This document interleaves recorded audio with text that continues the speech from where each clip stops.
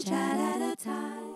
Hi guys, and thanks for tuning in to episode 2 of Keeping the Arts Alive one chat at a time. We are so lucky today because we have not only one guest, but we have two. So we have Luca Caruso and Delilah Montagu talking all things music, and it is a treat of a chat. So please like, share and enjoy.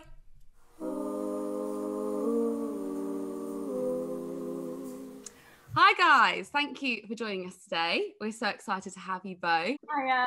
How are you guys? All right? Good, how are you? Good, thank you. Thank you so much for chatting to us. So let's start with, how did you guys first come about? Pretty much straight away started playing together, I guess, when I probably about 13 or 14. Oh, that's young. The first song we ever played together was a song by Ricky Lee Jones called Chucky's in Love.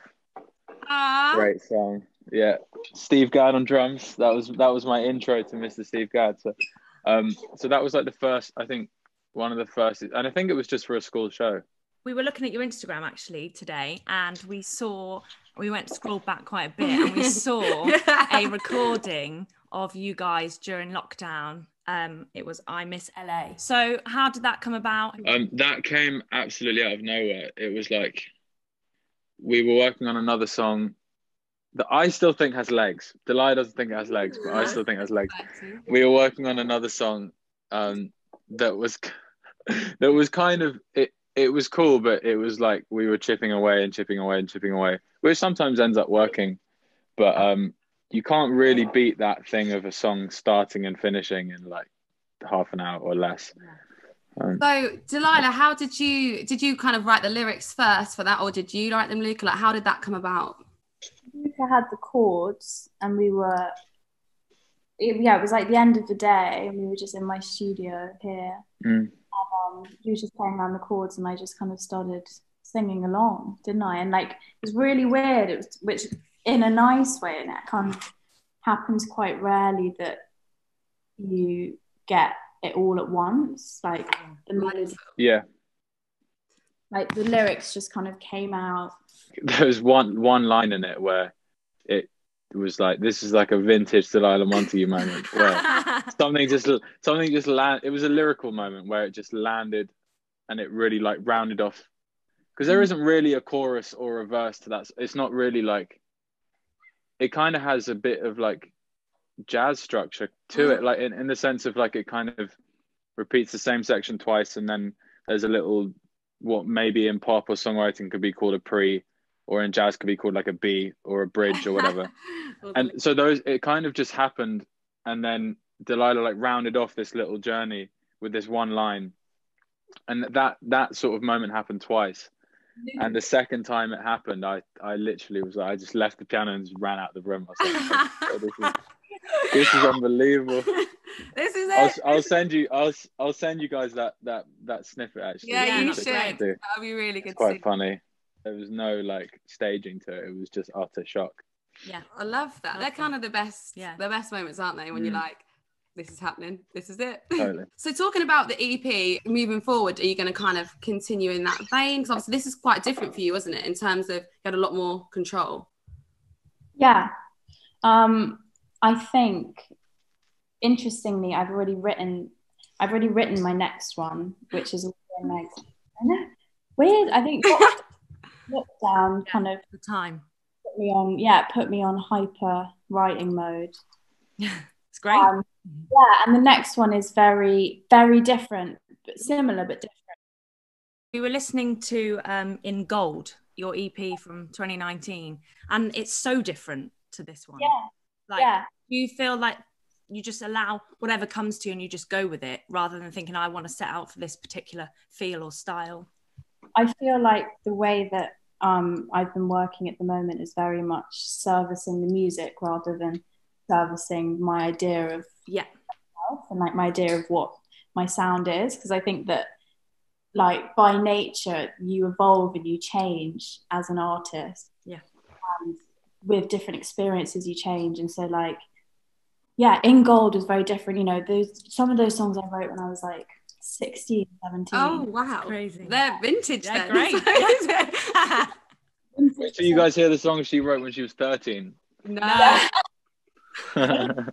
And then this EP that I've just they're all very raw and emotional and honest. I've kind of written open. Oh wow.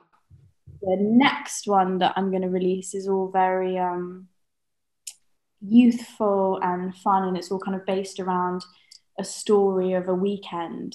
Ooh. I feel like I'm like reliving my youth through my like pre-COVID youth through writing this. Like really excited. Yeah, let's just take back that year, shall we? We'll just Luca, what's on the cards for you next after lockdown or during? Yeah, I mean, at the moment, I'm stepping in a slightly different, slightly cold waters in having to be responsible for the musical direction of a new artist. And that is a real challenge because I'm having to learn a software I already kind of dabbled in called Ableton Live, but is to do it to the level of having creative control and sort of creative freedom of a live show is really requires knowing the software inside out. Yeah, which you can't do in a month, but you can, just getting familiar. So I'm basically just doing that and a lot of programming, and playing a lot of piano as well. Kind of, it sort of came naturally. Like I've never practiced the piano the same way I've practiced the drums. I've just always played it a lot.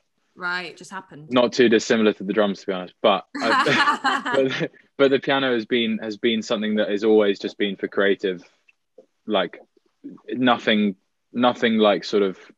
I've never focused in on particular aspects of playing the piano technically. Mm-hmm. It's quite nice to take that pressure off. So, it's just always been, and the writing thing came later, but just basically just learning jazz standards really. Until a few years ago where I started doing other stuff. But so you've got some new things going on then. Very exciting. So also Delilah, talking to you as well, I saw the interview that you posted on your page about doing like a short film. So that sounds really exciting. Is that kind of new for you as well? Yeah, that's going to be coming out. It's based around the EP that I've just released. The three that were like previously unreleased. We just kind of made a kind of visual storyboard around those three songs. So it's like a kind of elongated music video. Not even music video, because the music behind it is going to be like a soundscape of all of the tracks kind of mushed together. Ooh, so great fun. Yeah. It was really exciting. It was really fun. It's really nice being able to explore what I'm expressing in my music, expressing that visually and working with people who direct and who are good in that world, and being and kind of handing creative control and being like, what do you get from listening to this? Yeah. How interesting. My friend Florence Kosky, who directed it, is just incredible. And I was just like, take all creative control, because that's nice. Like, I can write the music, but I'm not. Wow. Did it go the way you expected, how you envisaged it, or was it completely different to what you kind of thought? Kind of different, but better. Yeah.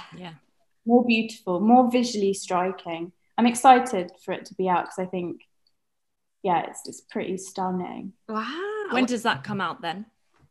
We haven't finished the edit yet, so I can't tell you for sure, but probably in a week or two. Oh wow, that's exciting. We're gonna have to look out for that one. Definitely will.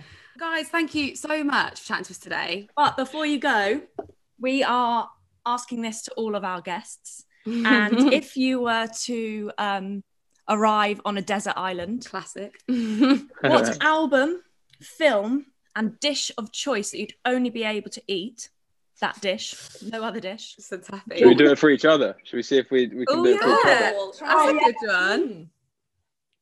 Well, go on, Delilah. You can expose yourself and see how well. Obviously, pasta. Yeah, I mean that's not. Yeah. One album. I know. That's impossible for me, but I know what yours is going to be. I know that you know what mine is. Yeah. That's so annoying. That's why you suggested it. Yeah. But I'm not going to say it until you get mine right. Yeah. Jazz one though. No, it's not a jazz one. James Taylor. It can be one of many albums. James Taylor. Come on. I mean, I love James Taylor, but there is one band that I will always forever cherish. Forever. Yeah. Oh, yeah, the Beatles. Which album? Gets on Apple Music. Yeah. Classic. I'll tell you which album, Luca. In the meantime, what would your dish be? Abbey Road.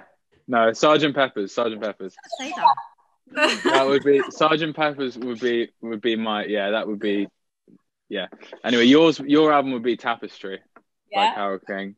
Love that. I can't say film. I don't know really what films you like. Probably like Bridget Jones or something. Yeah, go on. Great film. And I don't know, food. Come on, Luca. Pressure. Smoothie. Does that count as food? Smoothie. I don't know. Pizza, probably. Pasta. She's eating pasta, so. No, I mean, I don't know film. I don't know what your film. What would your film be, Delilah? I don't know. I can't say. I don't know. I'm not really a big filmer, to be honest. I don't think you are either. I do like film. I mean, there are loads of amazing films, but it doesn't click with me the same way that music does. So it's a different thing, isn't it? I suppose. Thank you, guys. It's been a Thank pleasure. you. Yeah, have an amazing day, and you too. We will catch you hopefully very, very soon, and we'll look out for all the work that you're getting up to. Good luck with it all. Great. Thanks for having us.